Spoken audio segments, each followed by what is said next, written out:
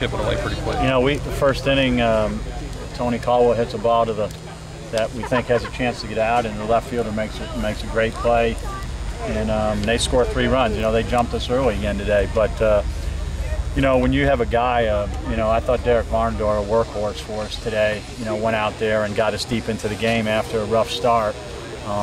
What a great job he did. I'm really proud of him and certainly proud of our team.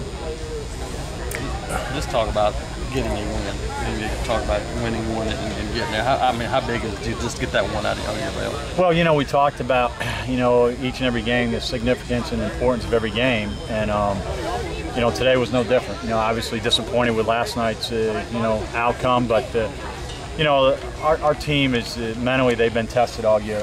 Well, I've said this before, it hadn't come easy, but you know, just like today, we're down 3-0, but they stayed with it. We scored in a lot of different ways. You know, we used a short game, we stole some bases.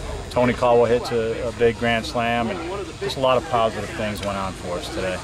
Were you a little surprised they walked the bases loaded to pitch to him?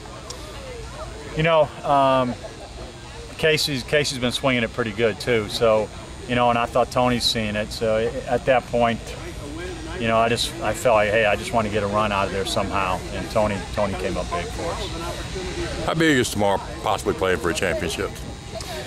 Well, I think, you know, we talked about, you know, our goals and aspirations, and one of the goals obviously was to get in the SEC tournament, and having the opportunity to go back-to-back is pretty special in itself, and now have an opportunity to play for a championship tomorrow is obviously very, very important to us. So guys got to sleep, get in, get some rest, and be ready to go again tomorrow.